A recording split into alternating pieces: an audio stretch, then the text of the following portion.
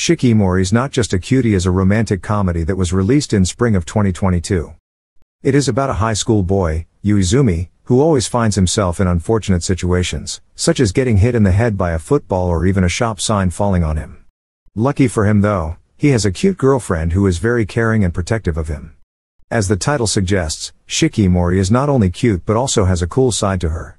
When the need arises, she does everything she can to protect Izumi from harm's way. Izumi's endless misfortune may finally take a turn with Shikimori at his side. So far, only Season 1 has been released, which consists of 12 episodes. Sadly, there hasn't been any official confirmation of Season 2 yet.